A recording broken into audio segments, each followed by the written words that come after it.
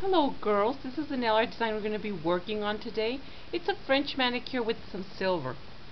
Let's get started. The first thing we're going to have to do is you're going to start with your bare nail. You're already wearing your hydrating base coat. The first thing I'm going to do is I'm going to get my nail art polish and we're going to do 3 lines in our nail using the white nail art polish. So I'm going to start by this side right here. So I'm going to start a little bit above the nail and I'm going to start going upward like that, and I'm going to bring it all the way across like that. So all I've done is a line, and I'm going to do 3 lines. I'm going to dip it again, and this time I'm going to do a line a little bit higher. It's also going to be going towards the side like that. Okay, so we've done 2 lines. Now in between these 2 lines I'm going to do one in the middle.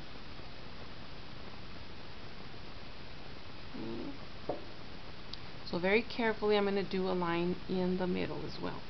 I'm going to start right here and I'm going to start working my way. Dip it again. I'm going to start working my way all the way across very carefully.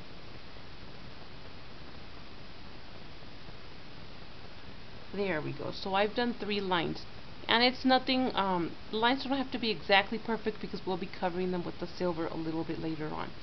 The next thing we're going to do is we're not going to need the nail art polish again unless we mess up and we have to redo or give a little retouch. I'm going to get my white polish. Get your white polish of your choice, and I'm going to do a French tip manicure on the bottom, all around the bottom area up to the first line.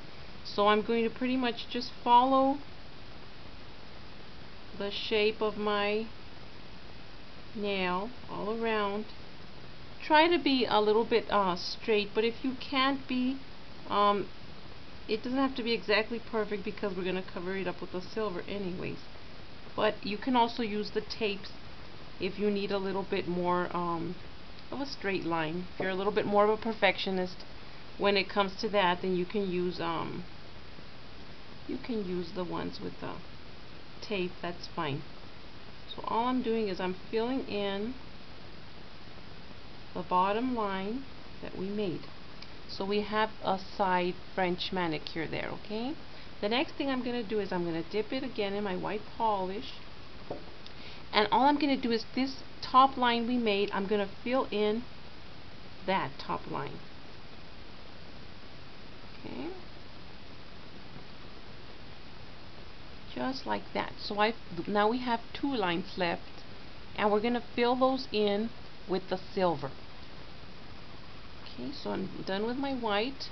So what I'm going to do next is I'm going to get my silver nail art polish, and what we're going to do pretty much in this step, you can decide to fill in your lines any color you want. I chose silver, but you can do pink, green, purple, any color you choose will look really nice.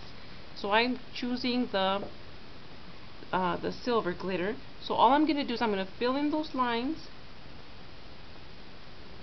Fill them in. Okay. Filling them in on both sides. Okay.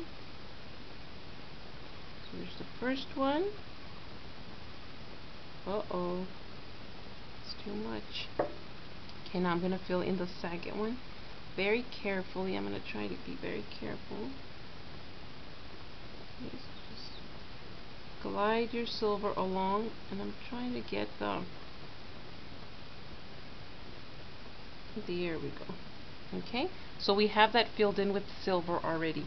And I know you could be wondering, why didn't I just do a white French manicure and then add the 2 lines? But I tried it that way, and it does make a difference taking your time and doing it this way, because it gives it, I don't know, it's a different sort of dimension it gives it. But if you want to go ahead and try it because you think it will be a lot easier and you want to try doing just a French manicure and then just add the 2 lines, you can do that as well. And it's a lot easier. But like I said, just taking the time to do the 2 lines this way, it does make a difference. Next thing I'm going to do is around the smile line of the French manicure, which is why I said it doesn't have to be exactly perfect, because we're gonna fill it in like that, like you see there. I'm just gonna go around and I'm gonna fill it in. All I'm doing is adding a line all around the French manicure I just made. The white, where the white meets the skin, or the colored skin. Okay, so we have filled that in already. We're almost done. You guys can see it's a very easy manicure to get done.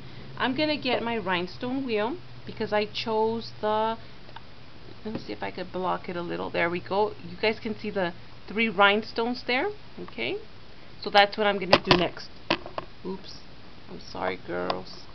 Okay, let me see if I could fix it. Okay, that's what we're gonna do next. So I'm gonna move my rhinestone wheel to my clear rhinestones, or whatever accent color you chose. Oh, that looks a lot better, I think, for the way the camera's fixed now.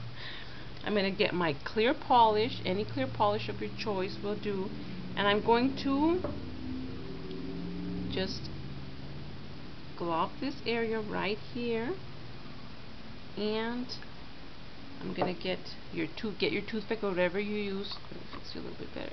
There we go. And I'm going to place the 3 rhinestones you see there. So I'm going to start with the top one. I'm going to